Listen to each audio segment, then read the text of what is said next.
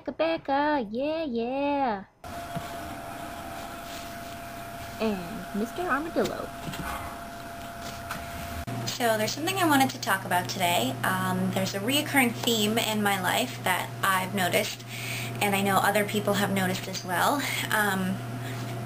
I am an old lady. There are a couple of attributes that I have that are old lady-ish. 4 things, actually. Number 1, I am technologically behind. I don't have an iPod. My cell phone does not have a camera in it, nor does it play music.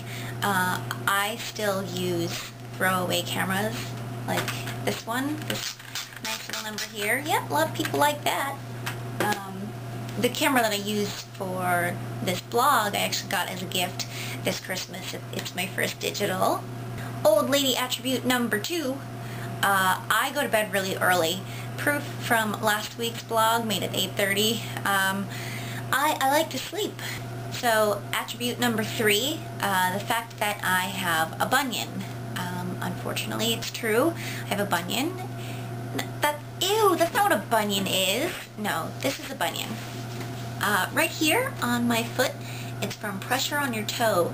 Most young women do not have them. The bunion actually adds to my old lady traits for 2 reasons. 1, because young people don't have bunions. It's an old lady thing. 2, because I can't wear hot shoes a whole lot. They hurt like hell. I can't wear high heels a lot. I can't wear anything narrow. So I wear a lot of orthotic looking shoes. It's pretty hot. Okay, item number 4 that makes me an old lady. I crochet. I'm not kidding. I crochet all the time. Like a little old lady with my needle and my here, I'll show you. I'll do it anywhere too. I'll crochet while I'm video blogging. I'll crochet while I'm watching TV. I'll do it on the subway. I even do it in the shower. So there you have it.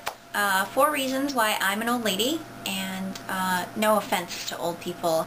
I hope there aren't any old people watching this and making plans with the AARP to have me, disbarred.